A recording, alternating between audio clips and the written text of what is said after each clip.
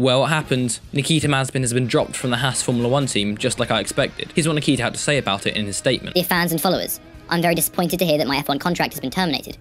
While I understand the difficulties, the ruling from the FIA, plus my ongoing willingness to accept the conditions proposed in order to continue, were completely ignored and no process was followed in a unilateral step. To those who've tried to understand, my eternal thanks. I've treasured my time in F1 and genuinely hope we can all be together again in better times.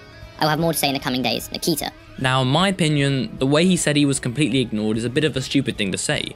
It's not his decision, and he has to be considerate of Haas and the other sponsors who maybe didn't want to be associated with the Russian driver. And this has kind of left a bit of taste in my mouth, I can't lie. Now, Nikita Mazepin is definitely not liked, but I think we also need to take into consideration of, is this the right decision? Now, if this was, I don't know, Daniel Ricciardo or Sebastian Vettel or Lando Norris or another like universally loved driver, would we be feeling the same way? Probably not. So it's a difficult situation. Now, if we look at Mazepin at face value, what does he actually bring to the team without your alkali and the money? Not much. So what's the point of keeping him? I mean, if he proved that he was a decent driver and it was almost at the pace of Mick in 2021, then maybe Haas could keep him, but he didn't. He didn't prove anything, to be honest, and he doesn't add any value to the team anymore. So what's the point of keeping him? And the fact that that value that he did have was from his father, who was like the right-hand man to Putin or something. I think it's like on the board of directors or something along those lines. Now, do I think it's unfair that he's losing a seat because he doesn't have the funds to pay for it anymore? Well, to be fair, he's an okay driver. I mean, you don't win F2 races if you aren't good. But let's compare that to like 2019 when he came, I think, 18th in F2. That's not very good at all. But I guess he didn't choose to be born into a rich Russian family and be associated with Putin. But I think since he no longer has any value to bring to the Haas F1 team, I don't think he should have the seat. Now, the worst kept secret is that Pietro Fittipaldi will be replacing him. But who is he, and what has he achieved in his junior career? Well, he was born in Miami, Florida, but races under the Brazilian flag even though he's American. And of course he's the grandson of the world champion Emerson Fittipaldi. He actually surprisingly didn't start his career in karting like every other driver, but rather in the NASCAR and say Welin series before moving to Europe the following year. He competed in British Formula Renault in 2013 and then moved to the Pro Tyre Formula Renault Championship and won it in 2014. Then the following year he moved to the generically named FIA European Championship. He finished 16th, but to be fair the competition was pretty tough. He was behind the likes of Charles Leclerc, Alex Albon and George Russell and Callum Ilott.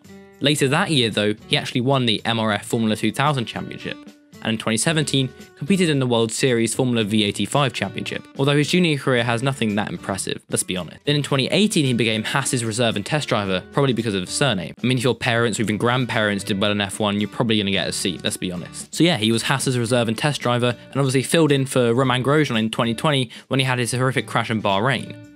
And how did Pietro do?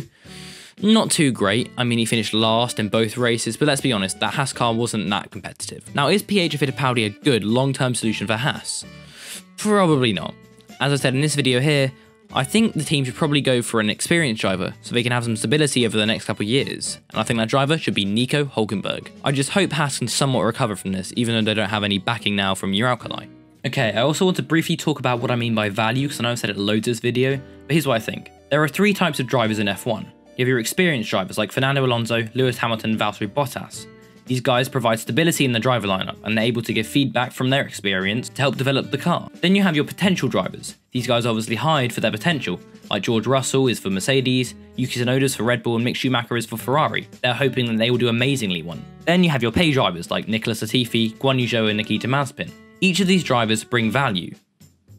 For example, Fernando has been in F1 for almost 20 years. You can't buy experience. Then you have George Russell, who has the potential and the ability to go for wins. And then there's Latifi, who's able to bring in money to pay for jobs and keep people out of unemployment.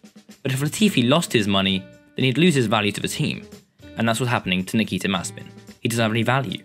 I also just want to say this. I know I said I don't like to get political, but I think it's important to say. To the people who say we should remove politics from F1 and sport in general, I just have to say that's such a naive thing to say. I mean, politics fuels F1. I mean, they go hand in hand. Look at the 2021 season without politics. Just a bit of wheel-to-wheel racing. Politics makes F1 exciting, it's why people love it. Heck, there's an entire TV show about the politics of F1. And then there's also people who say we should ban like the American Grand Prix and stuff because of the war crimes that America committed in like Iraq. Now, I'm not saying that what they did was good, but I'm also saying every country in the world has pretty much been at war. I mean, you might as well ban all British drivers because of the, I don't know, the British Empire in like the 1700s or 1800s, whatever it was. I mean, it's just not a sustainable thing to do. We just have to sometimes live with it. I mean, obviously there's like Saudi Arabia and Abu Dhabi and Qatar. They obviously have a bit of a crisis there right now. But like Lewis Hamilton said, cash is king in F1. F1 is a business, and we just have to accept these things about it. Anyway, that's rant over. I'm sorry. Now, if you have enjoyed the video this far, please do consider subscribing. It's free, only takes a few seconds, and you can always unsubscribe later if you want. We are so close to 6,000 subscribers. Please hit that sub button and join this amazing F1 community. We'd love to have you here. So yeah, that's about it. I'm sorry about the little politics rant at the end there. I just want to clear everything up. And yeah, that's a little bit about Pietro Fittipaldi. So thank you for watching. I've been Connor, and I'll see you later. Bye.